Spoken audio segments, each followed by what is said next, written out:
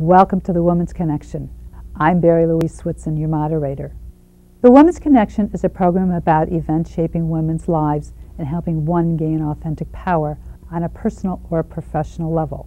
So won't you stay tuned? Welcome.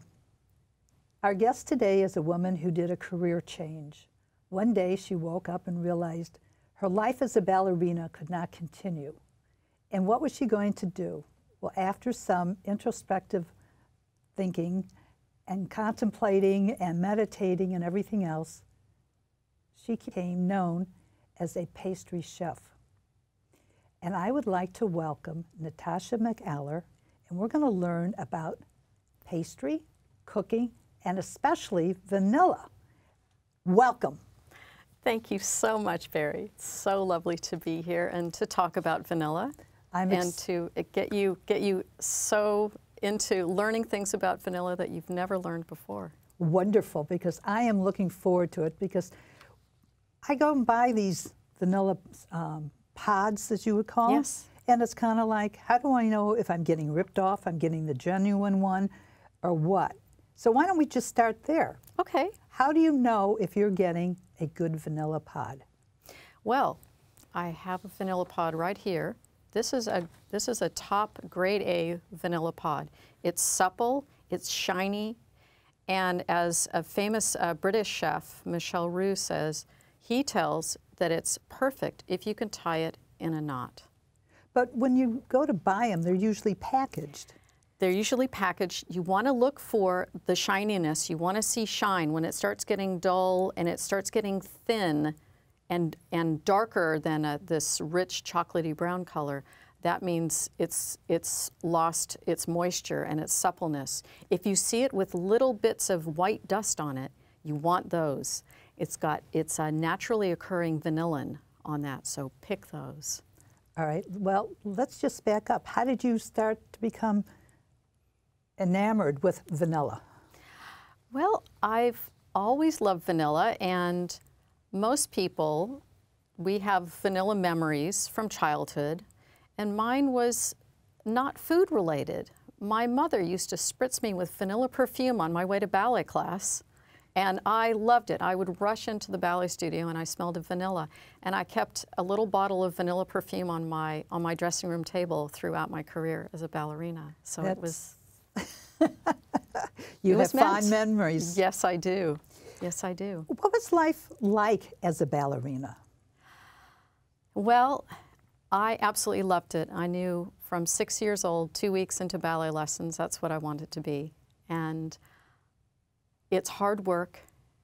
It's definitely a labor of love and a commitment. But I absolutely love dancing, and I remember with great fondness dancing through what was quite a long career. I was very fortunate. Because I know you danced with the Joffrey, which I've seen many times, and I'm just trying to remember if I've seen you dance, and Phantom of the Opera, you were in that too. Yes, I danced, and I also danced in Boston Ballet, and I danced in a company in Europe. I had come to New York as a teenager wanting to get into American Ballet Theater, ABT, because Misha, I'd seen him perform and I absolutely fell in love with him. I had a bit of a crush, I must admit.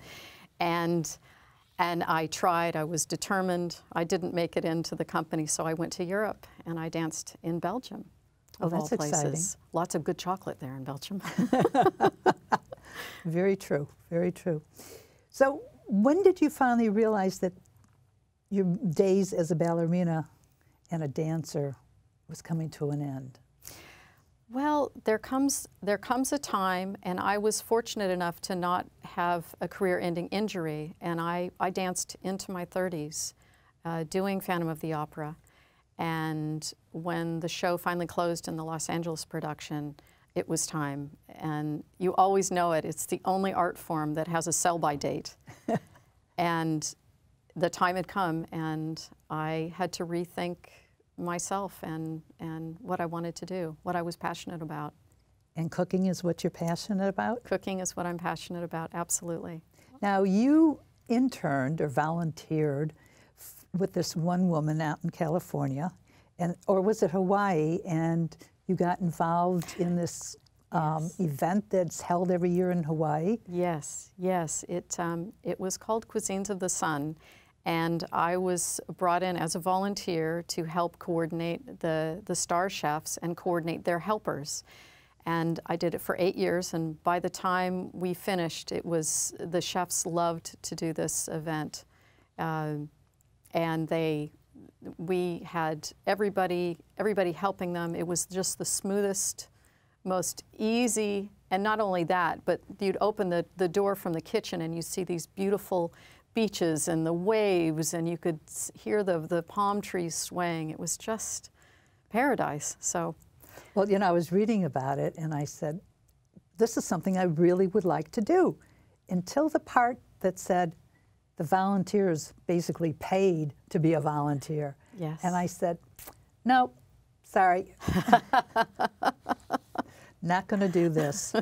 Well, how did you become a pastry chef then?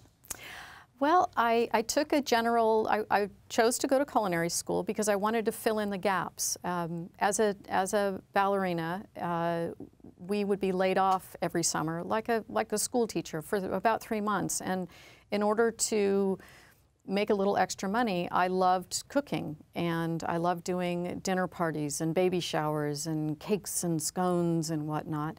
And so after I had completed my culinary course, I just gravitated towards pastry. It's people ask me, how did you go from being a ballerina to a pastry chef? And they're both artistic. They're both low-paying jobs that you're passionate about, hours on your feet, not turned out though this time, and you're making something creative. It's performance art. All that's left to the audience is the memory.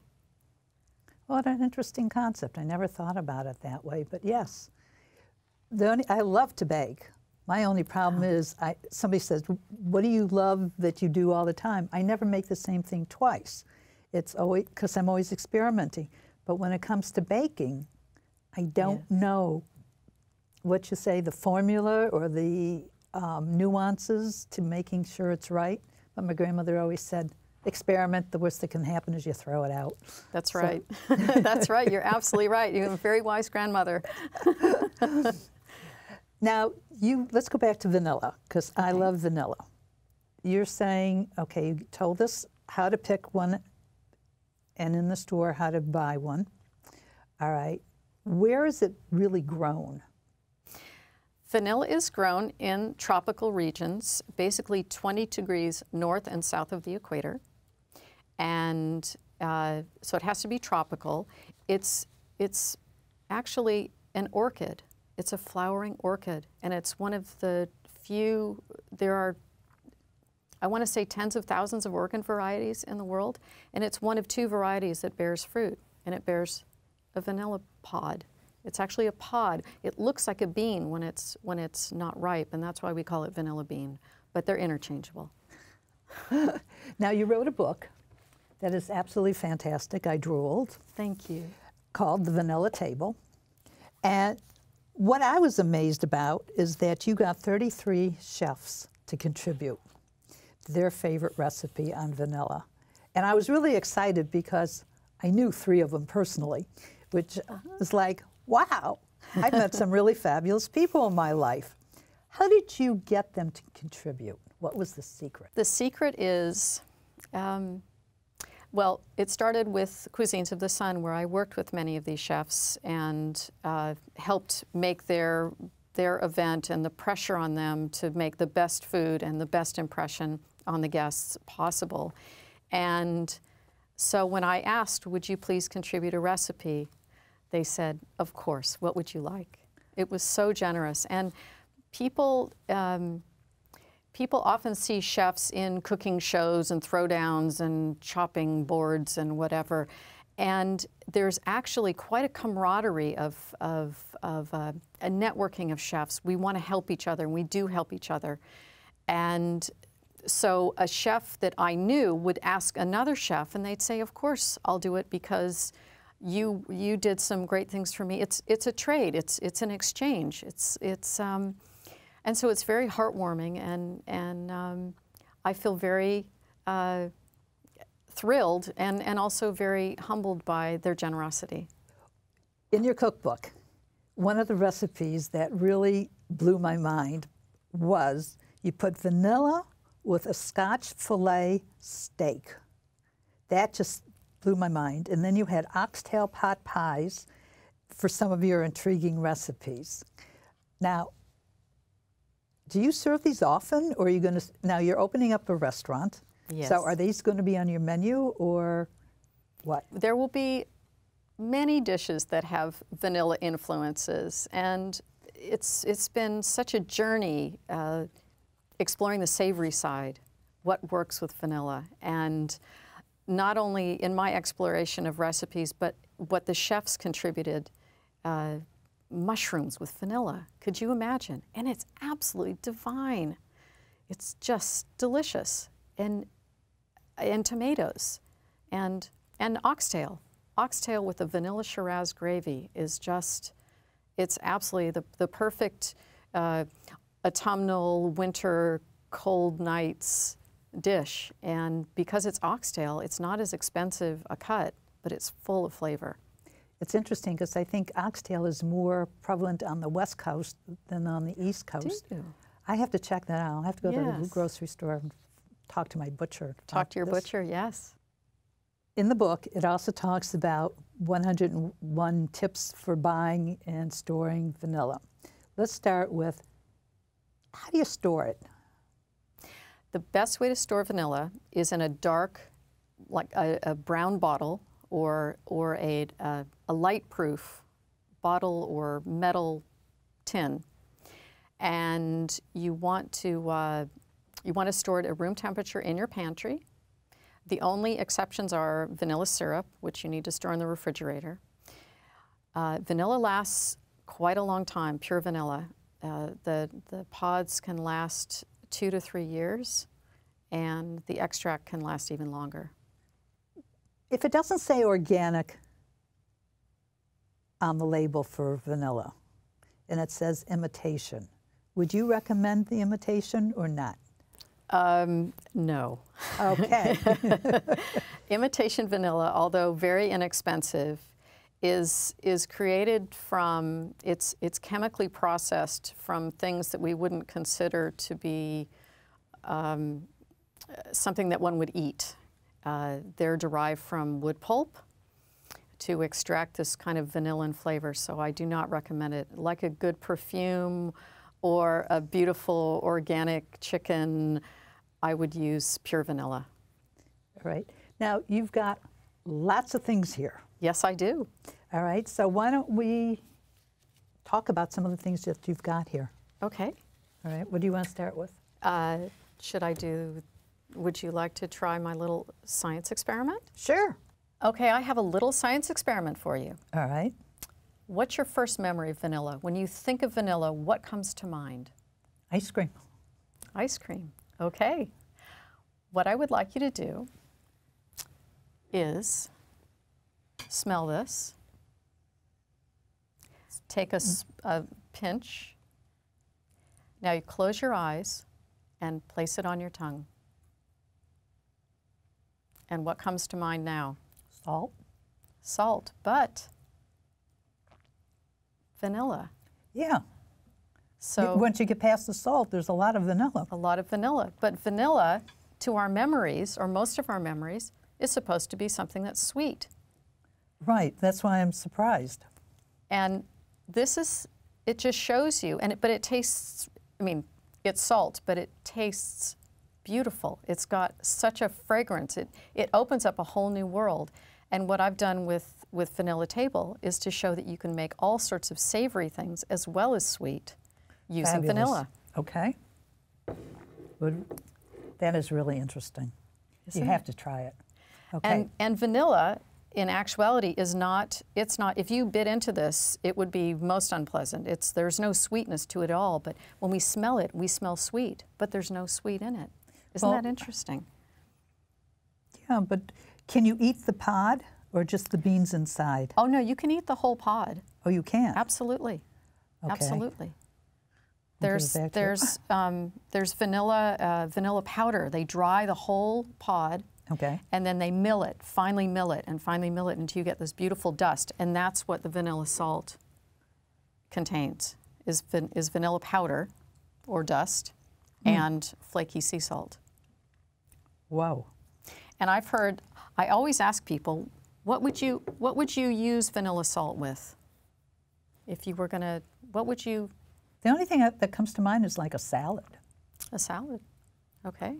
But you've got other things here. I've got many other things. So let's talk about the other things that you would pair vanilla salt with. Okay. I have got a mango and hearts of palm salad with a vinaigrette. Sounds wonderful. Okay, so that's, now you've got the hearts of palm there, and this is something that I've never seen because I always buy it in a jar. Yes. And it's really fascinating. I don't know if we can see it, but this is a big vanilla hearts of palm. Wow. This is from Hawaii. It's from the Big Island. It's called a Wailea Hearts of Palm. Wow. And this is obviously the outside casing. And within, you want to crack it, slit it down Like where you've the done smile over here. is, like I've done here. This is the casing, and it just pops right open, and then you can use the heart. The heart is closer to the bottom, like an artichoke, and you can just dice it up like I've done here. Well, let me ask you, you said closer to the bottom. How tall do the hearts of palm grow? They can grow quite tall. I believe that this is probably this much higher, but they're all standard measurement for packing purposes. But it's just you can use canned hearts of palm. They're absolutely fine. But to have a fresh one from Hawaii, this was just picked a couple of days ago, and it's just such a beautiful fruit vegetable palm. Plus the fact when I buy it in the jar, it always comes watered down or oiled down or something like that. And when I was tasting, when we were setting up, it was like a whole nother world. So what are you going to make with this? I am going to make a salad. Okay. I've got some beautiful microgreens here. I've got the hearts of palm. I've got some mango, some lime juice, ginger, and a little bit of prosciutto di Parma that I've just put in a pan and just heated up the pan, no oil in it, and just let it crisp up. So you've got this lovely crunch at the finish of the salad. Oh, wow. How long does it take for that to just... Probably 2 to 3 minutes. Okay. Yes. Does it splatter like bacon? No. Okay, Not I'll at make all. it. Not at all. Very safe. No Okay. splattering. You won't get your new stove covered with grease marks. Okay. I understand. Okay, so... Okay. So what I'm going to do is... What do you need me to do? What do I need? Do you want to split the vanilla pod? Okay. Do you know how to do that? No. Okay. Just tell me. Quick lesson. What you want to do is, well, why don't we do 2? Then we have twice as much vanilla. Okay. So you just take the top of the vanilla. Okay, audience is that way. Take the top of the vanilla, you hold it down, and you want to just flatten the pod. You want to take the sharp end of the knife and press it in and just draw it down the center of the vanilla and cut it open so you have a V.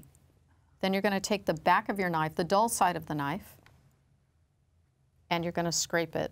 And you want to pull like you're doing a salmon. You just want to pull the vanilla outer pod off the vanilla, and you have the seeds in here. But it can all be used. So do you want to do the other side? Sure. Okay. Now, it's, I don't have it. I think I've got, just twist it around here. There you go. Okay.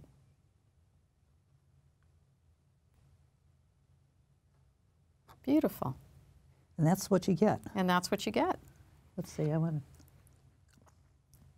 it's kind of musty. Yes, it is. It's a bit woody, so when you taste it, but the aroma then goes up into your nose, and it leaves that lovely memory, that lovely scent. So I'm just going to pop this into this bowl. Okay.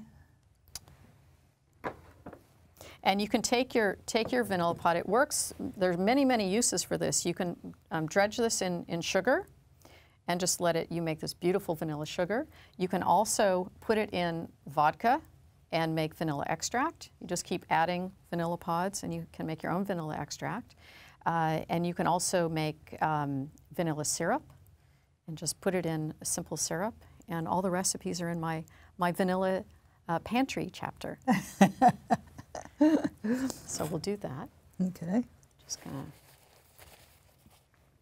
I'm going to make a little bit of vinaigrette. So what I have here is some oil. Any kind of oil, or just? I use grapeseed oil. I like to use grapeseed oil, but any not olive oil, because it tends to overpower the hearts of palm and the very gentle flavors. And in here I have a bit of wasabi and some coconut milk or coconut oil you can use. I'm just going to put in a touch of honey. And you can use palm sugar if you'd like, if you want to keep the whole thing very palm. What's palm sugar? Palm sugar is the sap of the palm tree, and there's also date palm sugar, and it's really a little pinch of poppy seeds.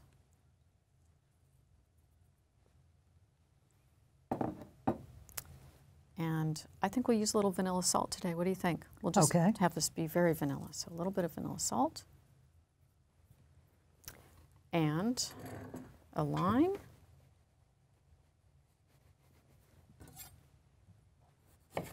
Now, how much did you use? What, a teaspoon, tablespoon? A teaspoon of 2 teaspoons of oil. You can have coconut oil, a bit of coconut oil, and a bit of grapeseed, or just canola oil, corn oil. Okay. And then 1 lime, a teaspoon of honey, a teaspoon of poppy seed. So it's a teaspoon, tablespoon kind of dish. Yeah, and very, very simple. Just give this a little bit more of a squeeze here. There we go. And we're just going to whisk it with my very tiny whisk. Got the smallest one I could find. And just whisk this up. It's very vanilla-y. Yeah, the vanilla is dissipating, which is what because it was in chunks. So I was just looking to see. Yes, it's lovely. Okay, and then we're simply going to let's move our little hearts of palm casing. And I'm going to take a few of these beautiful microgreens. You can use microgreens, you can use regular lettuces, but the darker lettuces and the more colorful, the more beautiful and the more inviting, I think, a dish is. So we've got that. Now, do you remember the names of some of these? Because these were really interesting. Those are okra microgreens. There's arugula, there's cilantro. There are all these little baby greens. There's sweet pea in there.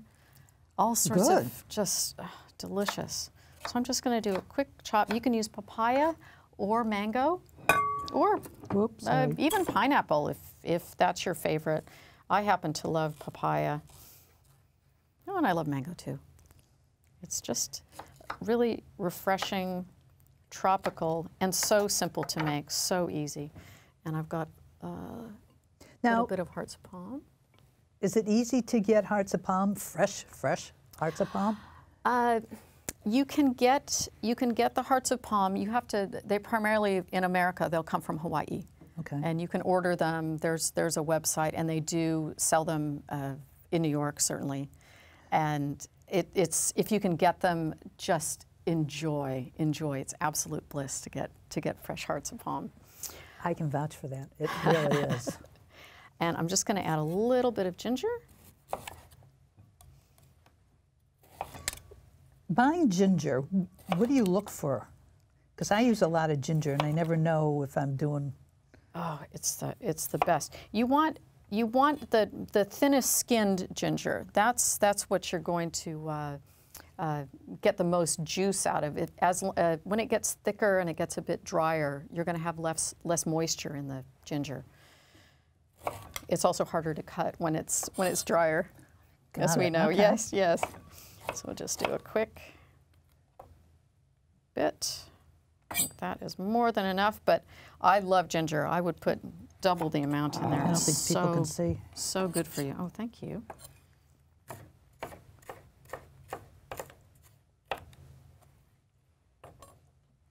And another little dice this way. Yes, I have to learn to cut that way. It's a rock. You just rock. You rock up and down. It's all rocking. Little rocking chopping dance. So tell us, while you're preparing this, tell us about your new restaurant. My new restaurant is called Sosal, which is short for Sausalito, which means Little Willow. And this is going to open in El Segundo, California, and it is Nuevo Rancho cuisine. So we're taking what was California when it was owned by Spain, Mexico, and we're using local ingredients and really celebrating what California was when this area was a rancho. It was a willow ranch. Oh, beautiful. So, fresh, simple, gorgeous, just a few minutes from Los Angeles International Airport. Okay. Okay, so let's put the mango on here. Oh, this is so beautiful. I love it with the little vanilla seeds on there. And so we've got everything in here. Just going to dress it. Look at that. Doesn't it look gorgeous on the palm and on the mango? Fabulous. Isn't that I'm just beautiful? drooling here. I can't wait to taste this. I'm just going to garnish, of course. Always have to garnish. Fresh herbs are one of the best and least expensive ways to really change a dish, including dishes with vanilla in it.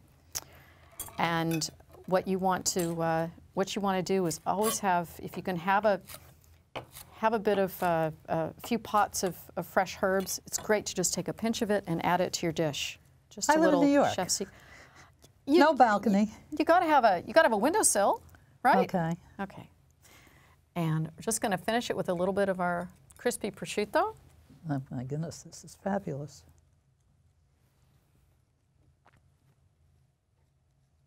And there we go. And you're dressed.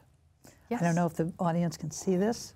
It is just simple, fabulous, and I can't wait to taste it. Okay.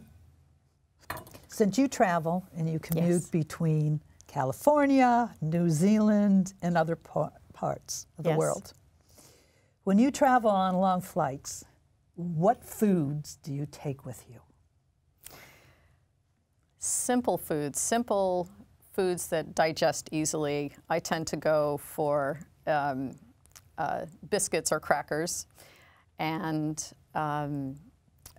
protein, a bit of nuts. I really like nuts, and fruit. I like to have fruit as well, but I always make sure that I eat it before I get off the plane. I had a very unfortunate, I was called out in Hawaii, of all places, and they told me, no, you have something in your bag. The dog is telling you you have something in your bag. So I always make sure I eat the fruit.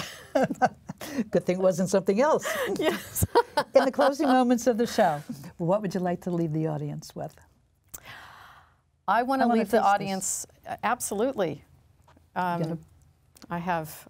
Okay. I have that, I'm afraid. Not a problem. I want to leave the audience with vanilla is, you start with a memory from childhood of vanilla, and I want you to, through looking through this book and thinking of ideas, to create your own vanilla memories. And may they include savory as well as sweet. Is it good?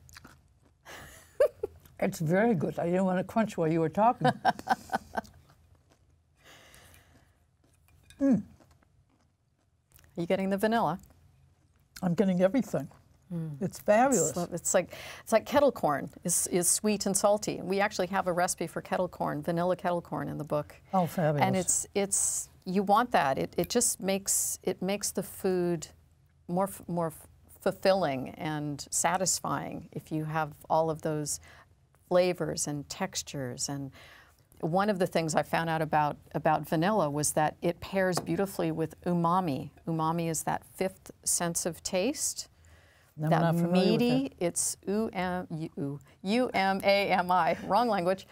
And so it pairs with caramelization. I have one of my, not a mother sauce, but my mother pantry dish is vanilla caramelized onions. Oh. You take onions, you chop them up, you just add them to a pot with a little bit of oil, a little bit of butter, and you split a vanilla pot and you put it in there.